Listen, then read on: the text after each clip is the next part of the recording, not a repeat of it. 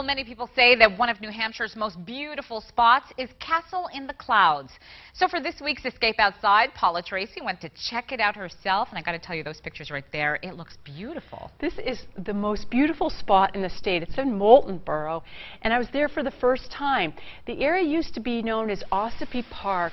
Industrial Thomas Plant bought it in the early 1900s, and he built this big castle at the top, which is now run by a nonprofit group. So what makes this area so special?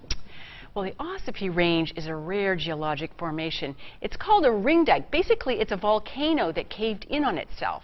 There are lots of ways to explore this property. There are more than 30 miles of free hiking trails, and they have all these waterfalls.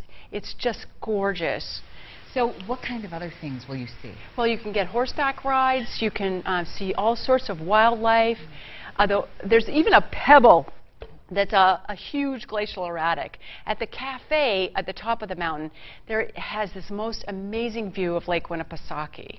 That looks beautiful. So to learn more about the history of Castle in the Clouds and for details on visiting, head to the Escape Outside section of our website, WMUR.com. Thanks, Paula.